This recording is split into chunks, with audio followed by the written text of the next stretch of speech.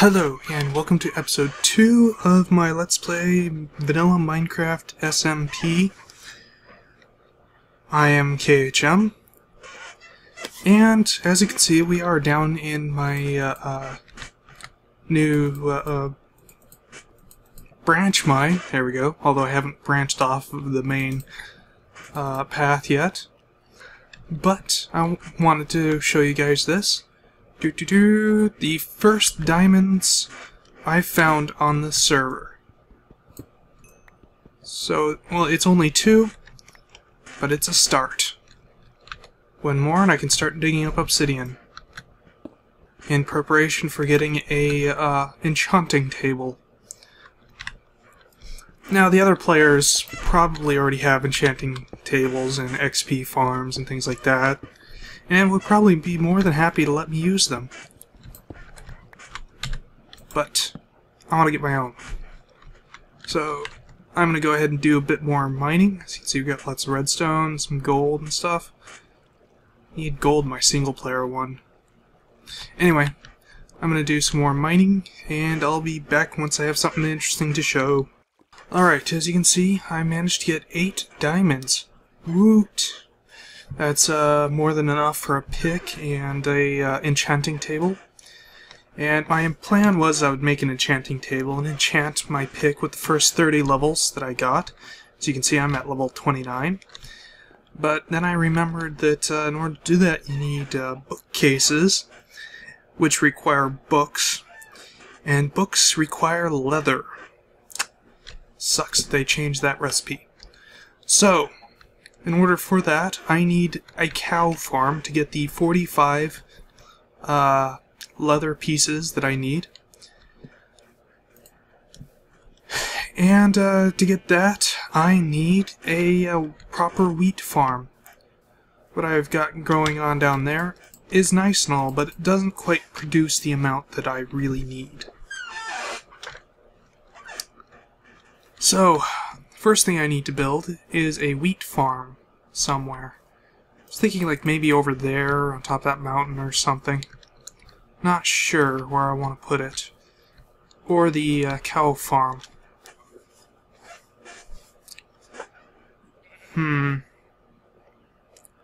Another possibility that I've been thinking of is putting the wheat farm like in the mountain there.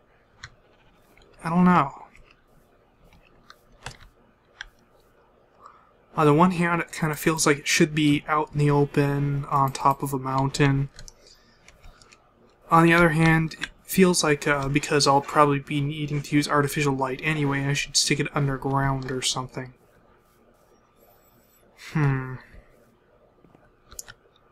Don't know. Well, I guess I'll go ahead and think about it a little bit more and plan it a bit off camera, and I'll come back once I'm ready to start. Alright, well, the getting to level 30 in experience isn't so much of an issue now. I was walking over to my mine and accidentally fell off my sky bridge to my death. So, no longer at level 29. Yeah. Anyway, so I think I am going to go ahead and just build my farm. Let's climb up here. I think I am going to go ahead and just build my farm right over there. Got some stone cooking up, so you can turn that into bricks to make the wheat farm with. And I'm thinking, like, over there I'll have the cow farm. I want my animal farms away from where I'm going to be at for most of my time, so I don't have to listen to them. Not that it actually bothers me all that much, but, you know. So I got stone cooking up right now. Yeah, so I'm gonna go ahead and do some mining. Alright, I've been kind of thinking about how I want to build this farm. Originally I was thinking like over there. Then I noticed this nice slope over here. And occurred to me how nice it might look to build the farm over there. And as you can see, I've already started to measure things, dig out a trench there. Now, unfortunately, the wheat farm is going to pretty much destroy this whole hill, as that the farm will go up 1 block every 4 blocks over, approximately 4 or 5 blocks over, and this is clearly going up 1 block every 1 or 2 blocks. So it's just going to completely wreck this slope, which is a shame, but after a little bit of contemplation, I've decided, you know, heck with the way things are. We'll change them. I'll just go ahead and just build the farm there. So yeah, I'm going to be using stone brick. I've got quite an amount cooked up and ready to go. Can get over that there. Okay. Yep. Got lots of stuff cooked up here. Toss this over here. Actually, I'm going to toss this over there as well. Not that you need to see me tossing that. Oops. Yep. Alright, and it's all cooked up and everything. So, I think about how I want to record this. I'm thinking I'll make another montage of my making it. But we have quite a bit of territory that needs to be cleared out there. I might just make it off camera and show you guys in different steps. Yeah, I think that's what we'll do. So, I'll get to work on that. Alright, I have done quite a bit of work here, as you can see. I've made this nice farm. Now, my original plan was to go all the way up the mountain, but I think we had enough space here as is, and this actually looks pretty good from over there. It's the exact same design that I used in my single player. It's just we got 8 blocks of grass here going to this canal. Underneath the lips of each layer there's water to keep it moist, or keep the yeah. And up here I'm going to be building a row of pistons.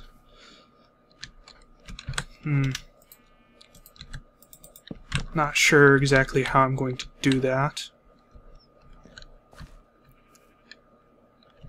I think I'm probably going to have like pistons here, some water behind it. Or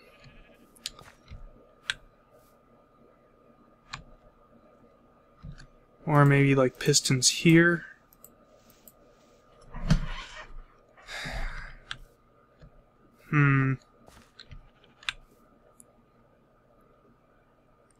Either way, we need water source to be on the same level, but I think right about here we need water source blocks to keep the tilled soil here moist.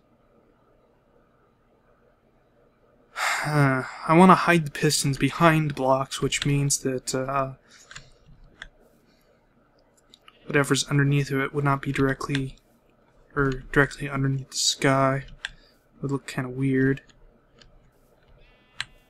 If I put the pistons here, that wouldn't work because the water here would just flow down. If I put the pistons here, that might work. But then we'd only have like 1 block space there. Alright, you know, I'm just gonna accept the 1 block space since that works. And I'll just go ahead and replace all this with stone bricks, and I'll work on this off camera. Alright, figured I'd show you guys what it looked like from a distance. As you can see, I put some fence around it so that animals wouldn't go in there. Had some problems with sheep exploring the farm and trampling the tilled ground. I've also planted some wheat, as you can see. And we'll just head over there and have a look at the piston mechanism. Okay. Oops. I guess I just took some fall damage. Now I'm going to temporarily put some dirt here so I don't accidentally kill my crops when I'm playing around with the triggering mechanism above. Have some crops planted, not quite a full field yet. Up here we have pistons behind these blocks, as you can see. This redstone signal is keeping them extended.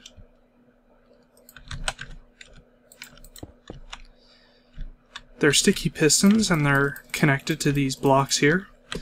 When the redstone power is cut from them, the pistons pull back and water is released to auto-harvest plants.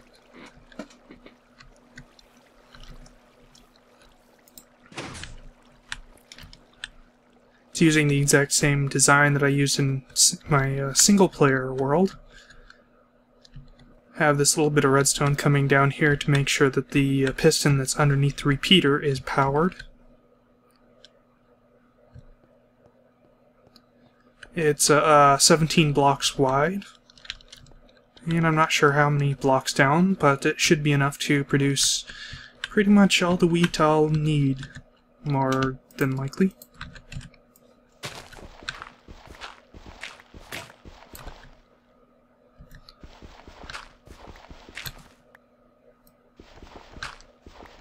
Next I need to put in some lights. I've got a small pumpkin farm growing up there to get pumpkins to create a bunch of jack-o'-lanterns, which I will use to light up the fields. My original plan was with torches, but they don't really have the reach that I would like. And they don't look nearly as good as the pumpkins, I think, will. So, guess I'll go back to growing pumpkins, and we'll be back once I have a bit more to show. Oh, I'm planning to put like a shell over that to hide the redstone later on. But I'll do that after I get the lights, probably. Alright, I have completely lit up the farm now. As you can see, got jack-o'-lanterns all over the thing. For the shell, I'm kind of thinking I'll have a stone wall sort of thing there, and then like put dirt over the top of it and let grass grow, so it looks like it's kind of in the side of the mountain. So I guess we'll see how that turns out. I think I'm also going to put a gate right about here so I can quickly get inside, in and out of here. Grab some more gate and dirt. I was looking for that crafting table earlier. Alright, I have built the shell on there. That kind of... could be better. But it's kind of interesting. Might actually want to change the side there to make it look a little bit better with the, little bit more like it belongs with the cliff there. But, other than that, it appears to be fairly, good looking and functional. The farm overall. I put a fence up there, as you can see, to prevent mobs that spawn up there from falling into the farm. So, now that I have a good source of wheat, we need to... I seriously did that again, didn't I?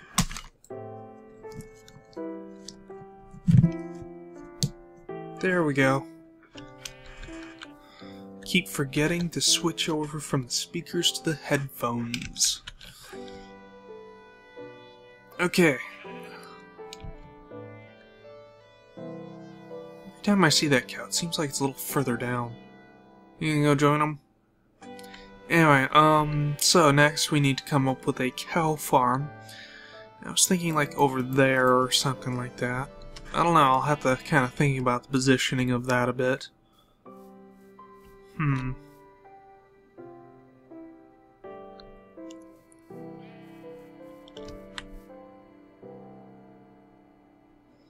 Maybe there somewhere.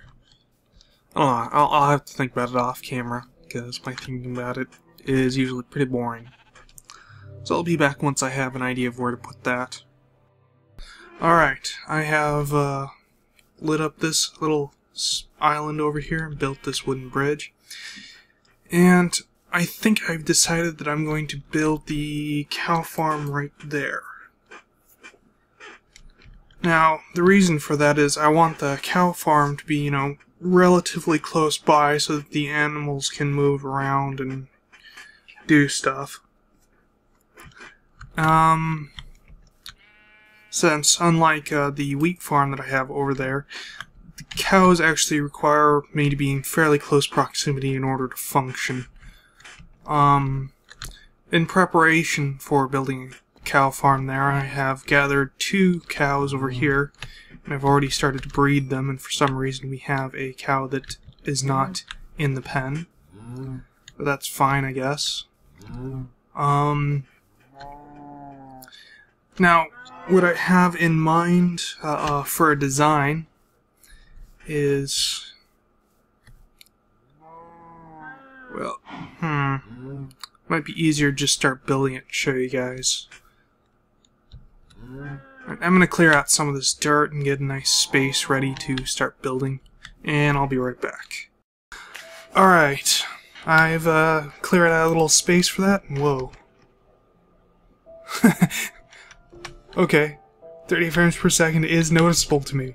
Anyway, I've cleared out a little space down there where the cow farm is going to be, and I've created this path to get down, well, to get up and down. The ladder is just temporary. I'm planning to have like some sort of proper staircase or something later on. But this way I don't have to ninja my way up the side of the cliff with a bucket of water, like what I have been doing. Stairway that goes down here. Okay, and how this is going to work is this is going to be a 3D pole. The cows will be kind of mushed up in here.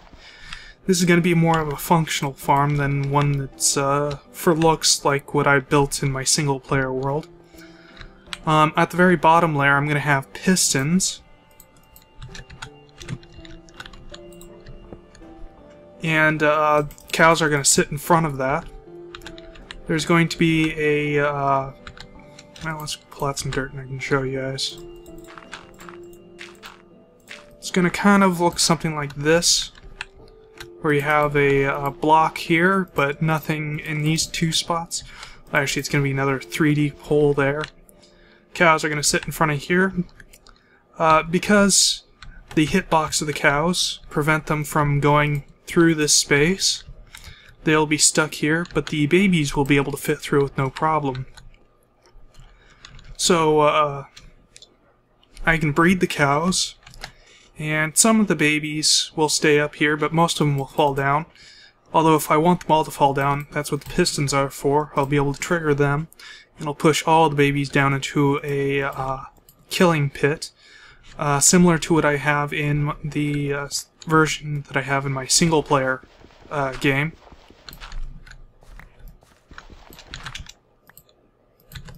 So, yeah, I'm going to go ahead and montage this, since I think that would make it easier to understand what exactly is going on here.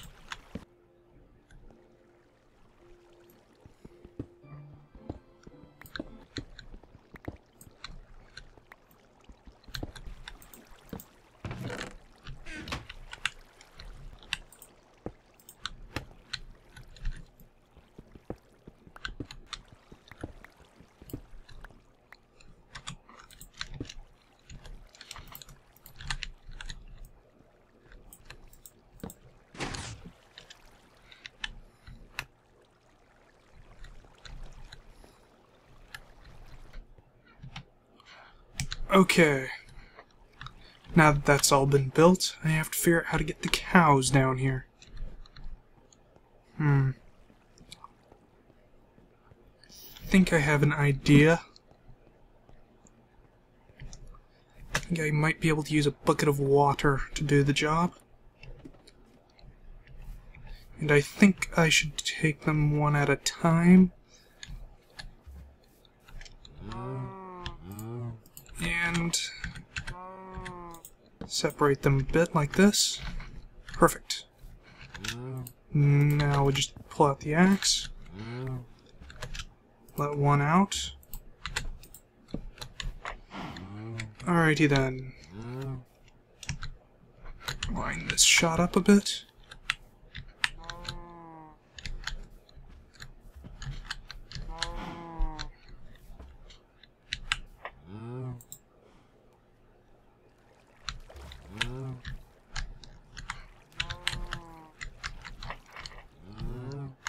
Perfect. No, no, no, no, no. Ah, shit. I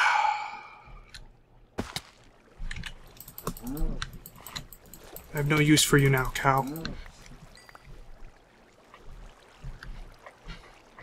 Okay.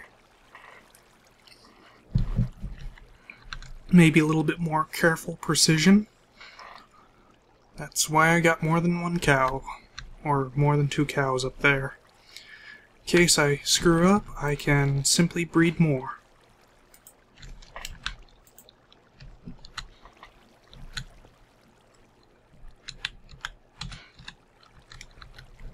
And let's get some light here.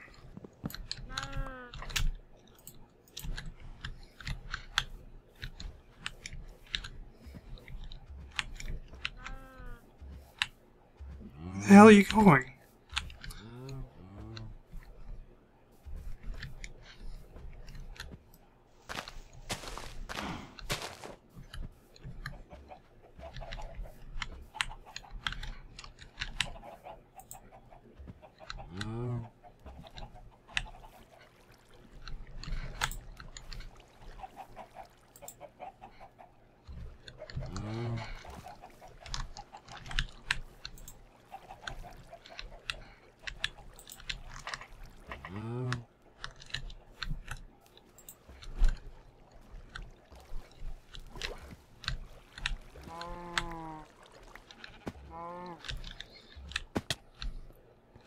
Okay, now get into there.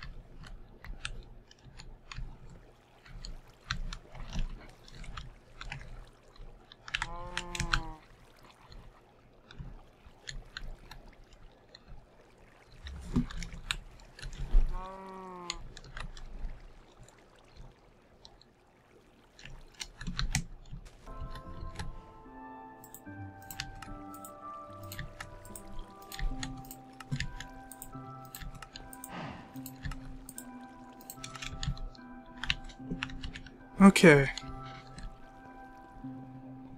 That'll prevent me from accidentally drowning the cows. Alright. Come on, cow.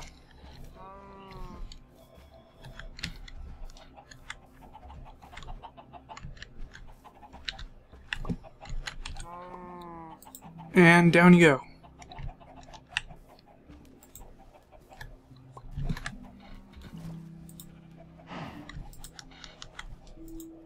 Oh, come on, grab that.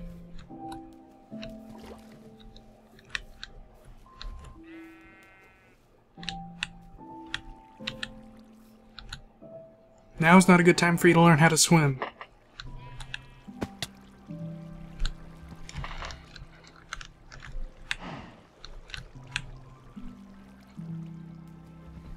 Perfect.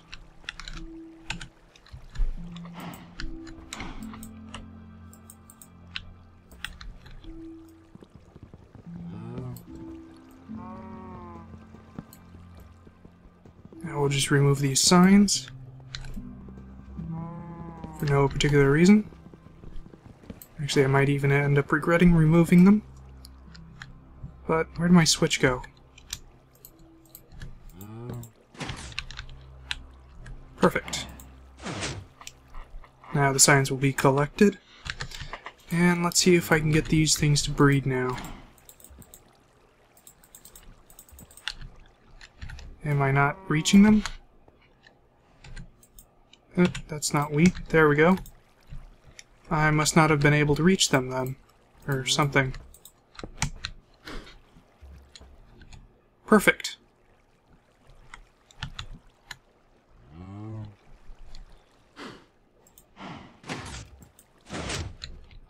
I'd call that a successful test run. Sweet. So now I'll just bulk up the number of cows I have here by slowly breeding them up. And we'll use them to farm. Awesome. I declare this cow farm functional. Although there's some aesthetic changes that still need to be made. That shouldn't be too hard. And I think this is probably a good point to end this episode. So, once again, I am KHM, and we'll see you in the next episode.